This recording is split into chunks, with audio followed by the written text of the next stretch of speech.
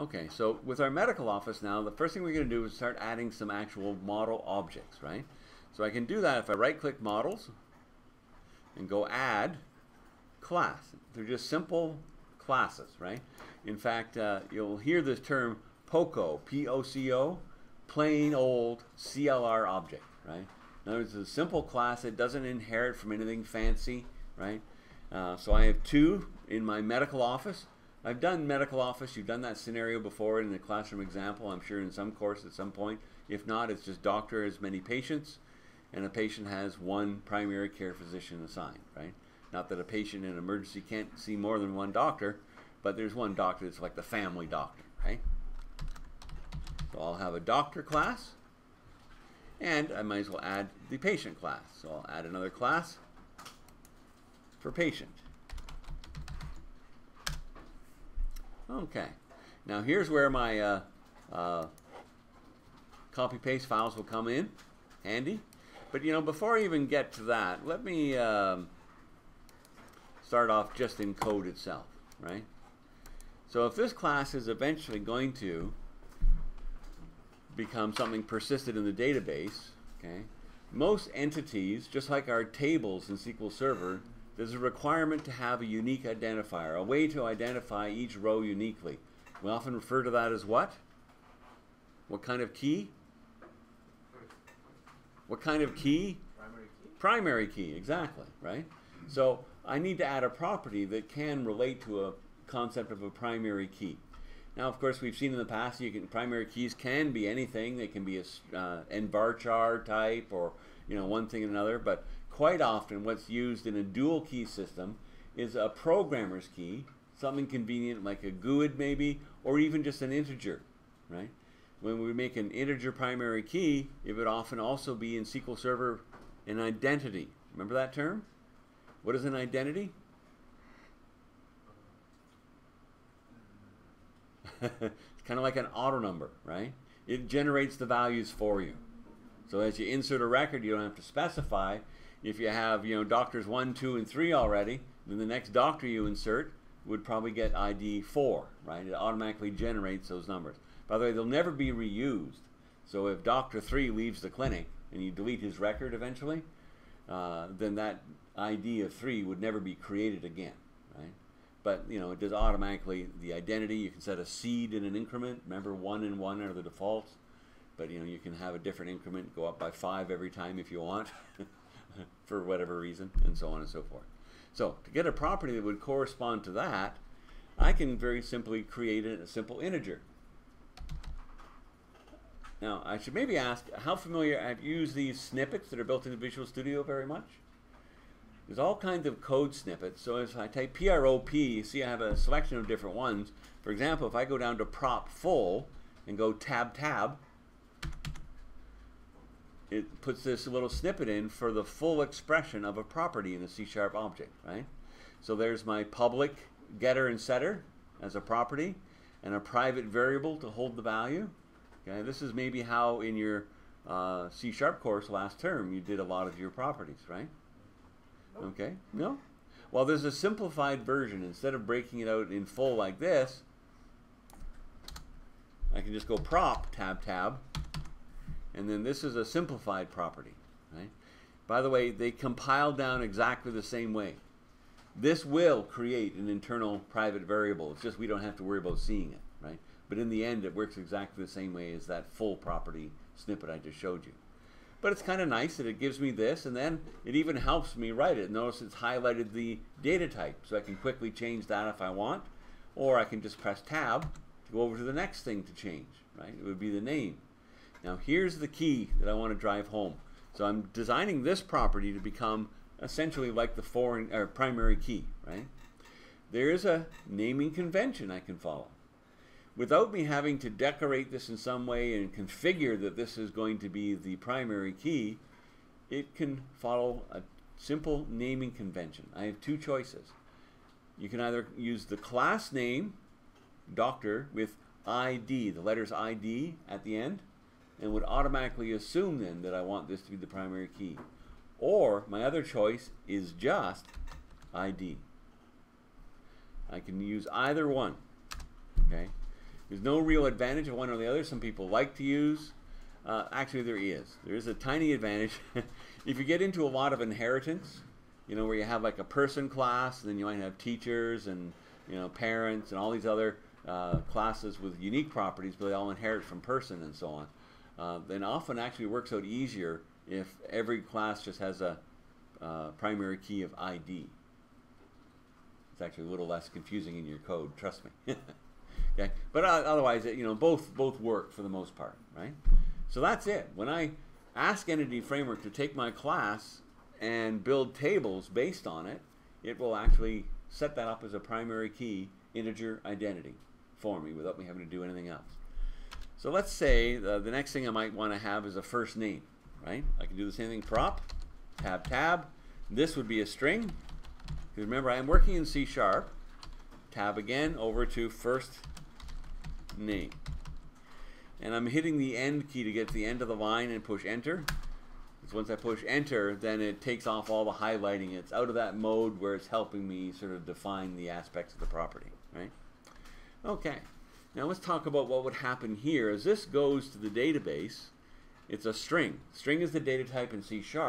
What data type do you think it would be inside of SQL Server? Yeah, it'll be a varchar. What size? Ah, there's the rub. What's the biggest in varchar you can have? Ah, no. In varchar max. In varchar max can actually hold like 10 copies of Encyclopedia Britannica. Don't quote me, but my point is it's massive. Gigabytes of data, right, in a single field.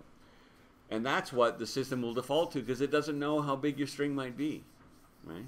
So fortunately, we have ways to kind of fine-tune and help out Entity Framework in this business of mapping this to a table. We can use annotations. Now, those that had me for the PROG1612, I quickly showed you using some annotations on properties in a class, but maybe not everybody has seen it before.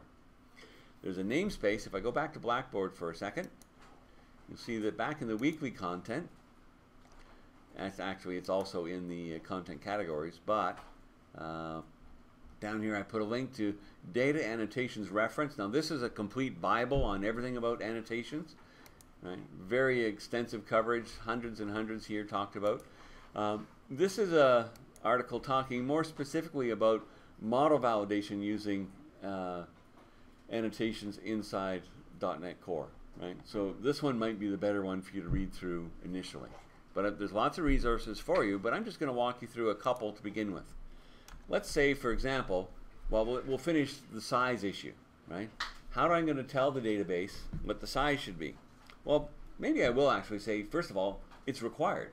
Can't have a doctor without a first name, right? Well, I can put the square brackets, okay? Those are the ones that are, well, square. And I'll say required. Now it's going to yell at me. Dave, what are you talking about? Required, right? It's red underlined, okay? Well, that's because although the project has a DLL that supports that namespace, system.data annotations, etc., component model data annotations, I haven't referenced it with a using in my class yet. Do I have to remember the whole spelling of that? Well, actually, IntelliSense helps you with it, but still, nonetheless, there's a shortcut. Notice this little yellow light bulb over here? Okay. So your potential fixes in your code, if I click the drop-down list, it has a couple different ideas. Oh, why not just add the using for system component model data annotations, right? That would be perfect way to fix it, right? Or I could even specifically just, you know, inside of adding the using, I could fully qualify, say, system component model data annotations dot required, right? That would be another fix. But I'm going to be using annotations all over, so the first one is preferable. Or it says, hey, if that's not the one you're after, you have to generate your own type called required, right? Now, one of the nice things, this little yellow light bulb, he runs and hides. Every time I try to click him with the mouse, he moves somewhere else on me. So let me just share a keyboard shortcut. Wherever there's the red underline, if you hold Control period, remember, Control period, it's going to be your friend from the rest of your programming life with Visual Studio. Control period also brings up the same list. So if you're like me and you're awkward with the mouse, it's often easier with control period. But I'm basically, by adding the using at the top of the class, it will resolve and say, oh, okay, now I know what you mean, because you're using that data annotations namespace, right? All right, so now in the database, being required means what aspect of the field in the table in SQL Server? If it's required, it will be what? Remember, not null? Not null, right. So these annotations allow us to take some control of how the table will be built inside of SQL Server, right?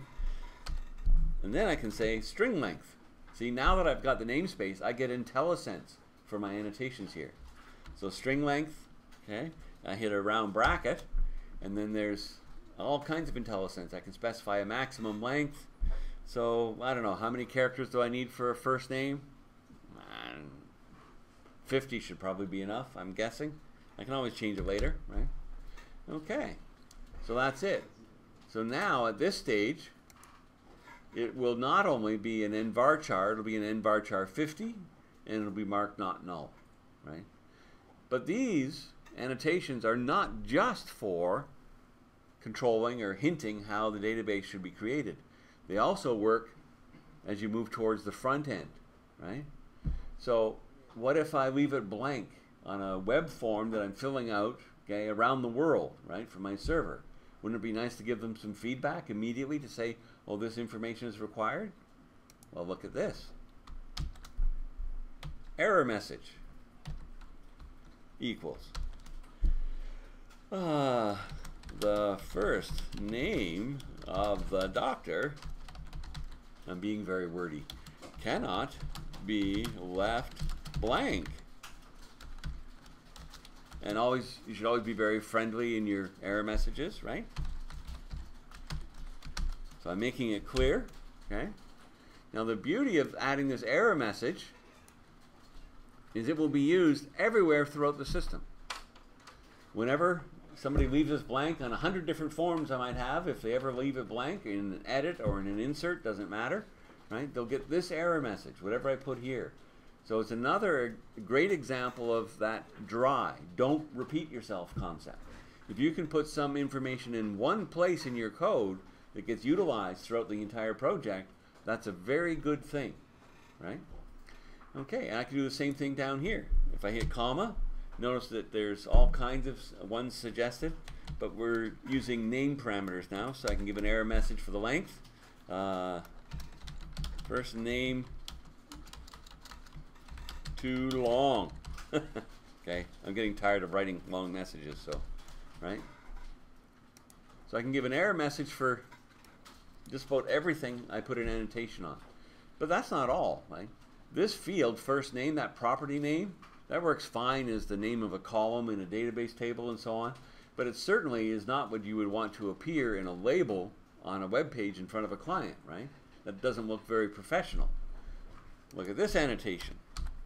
I don't know why I always put it at the top. The order of the annotations does not matter, right? As long as they are before the property? As long as they're above the property, yeah. So I can set display name equals, and I can put a nice space. First name, I can say first name of the doctor if I wanted, but that would be a little bit verbose. Okay? So I can do all that with these simple annotations, and they affect, some of them affect how the data repository, how the database will be created, but also they can affect how the user interface will present information to the client, right? Okay. So what I'm going to do is over in my copy paste file, you see I had a version without any annotations and then versions with, right? So I was going to do it first without and then show you that it makes an nvarchar max, but to save some time, you know, I don't think I really have to go through that step. So we're going to jump to the versions here that actually have the annotations. So I'm going to take a couple more right here for the middle name and the last name. So that's all we have for a doctor really, is the first, middle, and last name of the doctor, right? You'll notice a difference here. The middle name, okay, I don't say required, right, because I want to leave it null. Now that works as well because the string as a data type allows nulls. But are you aware that that's an exception in C#? Most data types in C# okay, reference types and so on, they never allow null values, like an integer or int64, decimal, you know, whatever, date time. They don't allow null in C#. So we'll have to see later on that there's a trick we can do to work around that. But string, fortunately, does. So just by not saying required, I don't have to supply a middle name, right? Down here, I'm doing the same kind of thing for the last name. I'm allowing 100 characters in case I have a really long last name. I think that's usually enough. And I've got display names on all of them. Okay. So that's good for now. Let's go over to the patient. I'll just save that. Now I'm going to go down. I'm going to grab pretty much everything for the patient class and bring it over at once.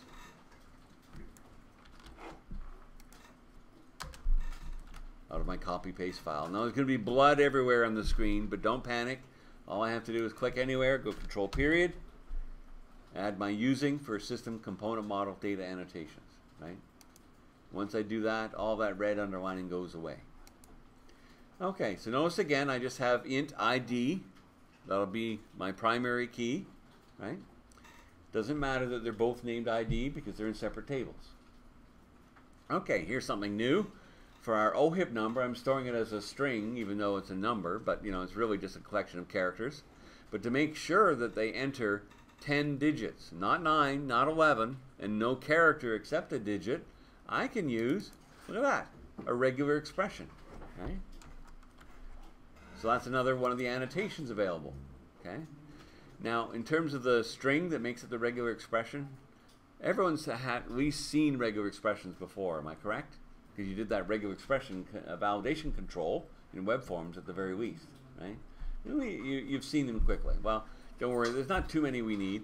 This just means digits only, characters, and 10 of them, exactly 10, right?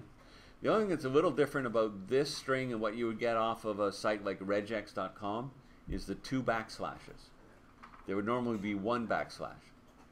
But this string is a C# string, right? In C#, the backslash character is used as the escape character. So in order to actually say I want one of these characters, you have to put 2 in a row. That's how you work around that. Okay? But it's great to be able to use regular expressions. Let me see. The name is exactly the same as the doctor, first, middle, last. Oh, okay, here we go. The date of birth. Okay? I used to hand out a scenario for this, but most people have seen the doctor-patient scenario in at least one of the other courses they've done coming up to this one. So usually we allow the date of birth to be null. Right? If in an emergency you're entering a patient's information, if you don't have their date of birth, you don't want to be prevented from creating the record, you can always fill it in later. Right? So, to allow a null date time, there's 2 approaches. I could put nullable in front, right? Or, I probably spelled it wrong or something. The lazy way, and you know me, I'm lazy, is to put the question mark at the end of the data type. That makes it a nullable type, even though a datetime itself will not accept nulls. When you make a nullable type, whether it's integer, datetime, whatever, it actually has a few extra properties will show up when you go dot, right? It'll have things like has value, will be true or false. And that's the way you can examine to see if it's null or not. There's another one called dot get value or default. So that way if it is null, it returns the default value for the underlying type, right? You know, for an integer, it would return 0. Things like that. Okay. All right, so that allows it to be, and I don't have a required attribute, so we don't have to give the date time. But let's look at what else is here. Ooh, it's the first time we've seen this. A data type annotation. We're saying specifically the data type is a date, right? Putting that on here, even without any kind of a format string, would mean that not only is it created in the database, but in the user interface, it will actually show as a short date format. You know, normally a date time has got all those ugly looking hours, minutes, second, milliseconds, right? Which are usually just defaulted to basically midnight, 000000, right? So we don't have to show that just by saying it's date. Plus, this will cause the user interface to also put that type HTML attribute in place, so that modern browsers that support HTML5, like Chrome and so on, will have that little date control right? The little drop-down calendar thing, right? And that comes from just having that in place. Now, since I talked about that, I probably have to talk about this. Display format allows me to have a data format string. You've used data format strings in C# before, right? Any numeric value, you can specify a data format string. Date values, numeric values, whatever.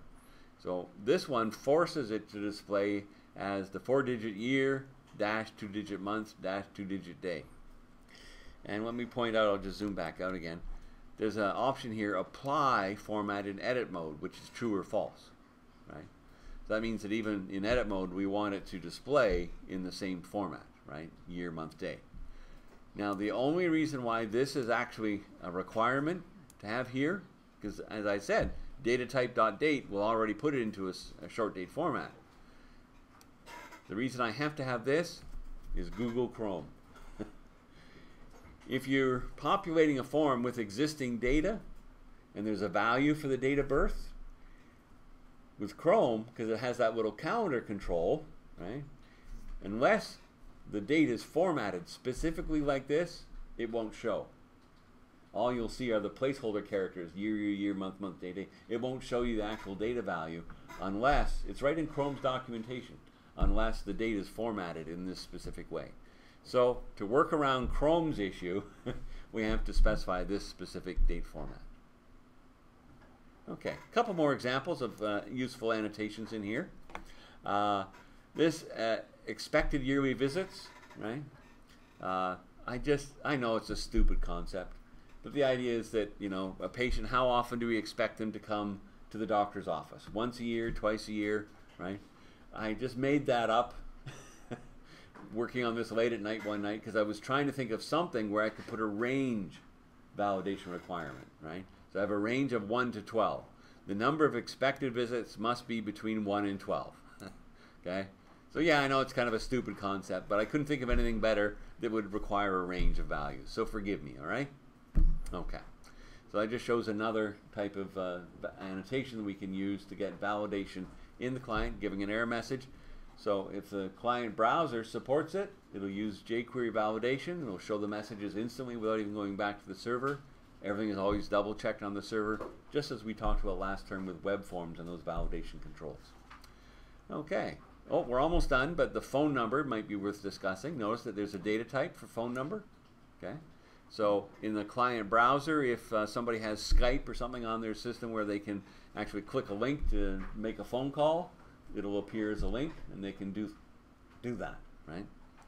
I'm using a regular expression because I'm setting it up so that they type the digits only, right? Enter a 10-digit phone number, no spaces, special characters, right? So that way I can just use the exact same 10 regular expression I do for OHIP numbers, right? Now to store it though, as 10 digits as an integer value, notice I had to go to int64 because the regular 32-bit integer isn't big enough to hold a number that large, right? So I had to go to a larger integer data type.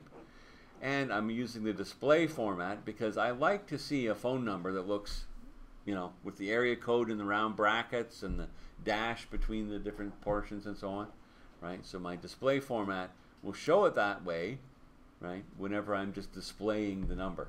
Notice I have this Boolean, apply format in edit mode, set to false. Because when we're editing it, remember we have to type it without any special characters or spaces, so, you know, I don't want it to look that way when we're editing it. Any questions? Yeah. What is that 0 colon? Oh, okay. When any data format string, this this refers to the index of the string. So if you might have 2 or 3 different, right? So just saying the first one. So that's all. Index 0. Okay, and lastly we have an email. Notice the data type is email address. So again, it'll appear as a link on the user interface, and you can click on it, bring up your mail client, Outlook, whatever you're using, okay, to actually send the email. All right, so that's all the annotations that we've kind of talked about. Some good examples of different ones there for you, which is why I'm doing it, right? Give you some examples, but you have the references. You can also add additional ones as required. So here we come down to the rub. I have two classes, doctor and patient. We've talked about the fact that logically we want them to relate to each other in a one-to-many relationship. A doctor has many patients, a patient has one family doctor, right? Primary care physician, whatever. Well, how do we actually tell, when it goes to the database, tell the system about that arrangement, that that's how they should relate to each other? The answer, believe it or not, is just this one line would be sufficient. By putting a virtual parent object inside the child object, the patient, by putting a doctor object inside here, that actually will tell Entity Framework, when it goes to the database, that this is the child in the relationship between the two. It's a one-to-many relationship. By the way, the keyword virtual here, just, you've heard of override, like you can override methods and so on. Well, to override a property, it has to be a virtual property, right? So this gives Entity Framework the ability to override the doctrine and take control of it, right? That's all that virtual does. People sometimes wonder, you know, does that mean that we have to put on 3D glasses to see the doctrine? No, nothing like that, okay? Now, the truth is, though, when it creates the foreign key inside the patient table for the doctor, it's going to be an integer, just as you did, right? It'll be the same data type as the primary key in the parent table. So if all we put in here, although it works, it creates the relationship, the system itself will make up its own name for the corresponding integer foreign key in the patient table that it can use to relate back to the doctor's primary key, right? So instead of letting it do that, and we won't even necessarily know what name it uses, we can do this, okay? Again, a naming convention comes into play. Doctor is the parent class in the primary foreign key relationship, right? So doctor ID is the name, the natural name to use for the foreign key, right? I don't have to, I could annotate it to say it's the foreign key, but I don't need to, following that naming convention, right? So I'm putting a required, well, integer is required anyway. I'm only doing it so I have a chance to specify my own error message. You must select a primary care physician. Otherwise, the system will generate one that says something like, the integer field doctor ID cannot be left null, right? So it's a little more friendly to give my own message, that's all. And a display name kind of helps. Otherwise, it'll just show doctor ID on the page, right? Which, again, isn't very user-friendly. Okay, so that's the key, really. These two combined make it possible for us, then, to have access to the foreign key value within the patient as well. And that makes it much easier to program. Much easier, right? So this is what we often call a navigation property. It gives us the ability to do things like dot include. So when we select data using our language integrated query, I can say, well, give me this patient, but dot include his doctor. And when it instantiator builds this object with all the data from the database for this one patient, it would actually create the doctor object and insert it as an object inside. And it's all self-contained, gets returned by the database, and I have all the information eagerly loaded that I want, right? So the final thing I'm going to talk about then, before we wrap up our model discussion, give me 2 more minutes here, is wouldn't it be nice if the doctor had a navigation property like that as well? Whereas if I instantiate a doctor object, I can immediately have it load the whole collection of patients that the doctor looks after, right? Well, to do that, you might have noticed I left it out when I copied and pasted earlier. All I need is a property here in the doctor, collection of patient objects.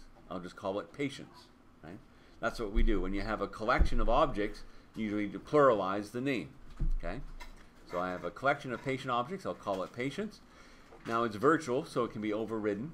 It can be left, if you know, by default it'll be a null, right? There'll be nothing in it when I instantiate. And that's one reason for my last bit of code. My last bit of code will be this. I'm going to, in the constructor, you know what a constructor is, right? Okay, everyone's nodding, good. Okay, so the constructor, public doctor. I don't need any parameters for it, okay? But the constructor gives me a chance to, when I'm building or instantiating one of these objects, add a little bit of code. Something I want to do, well, I want to initiate or initialize my patient collection stored internally to an empty collection of patients. I do this just so it's not null, okay? 99% of the time, this is not important. But that 1% of the time, it's a real pain. That 1% of the time comes up if, for some reason in code, you actually have to access, you instantiate a doctor object, and you go encode doctor.patients. Well, if you didn't instantiate it with something, you'd get a null reference exception, right, if it's still null. So that's all this is for. It's to avoid null reference exceptions for any references to the patient's collection of the doctor. All right. So it actually does come up in the type of coding we do sometimes. So it's important that we include this as well. So in the constructor, whenever you have a collection, okay, you should, good programming practice, to instantiate it. Now, why a hash set? Anybody have a guess? Why not a list, for example? Make a new empty list of patient objects. I just wondered if anybody... It's just because it's empty anyway, right? But it's the lightest weight collection you can have, okay? List has a lot of overhead, right? So the most lightweight, performance-wise collection you can have is the hash set.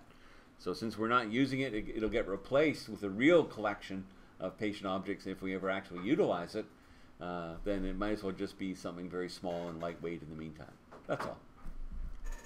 I'm just trying to anticipate what your questions would be and give you answers ahead of time. All right, so that completes our discussion of these two, okay, objects. After the break, we'll actually see what we can do with them and how Entity Framework can help us actually create the database.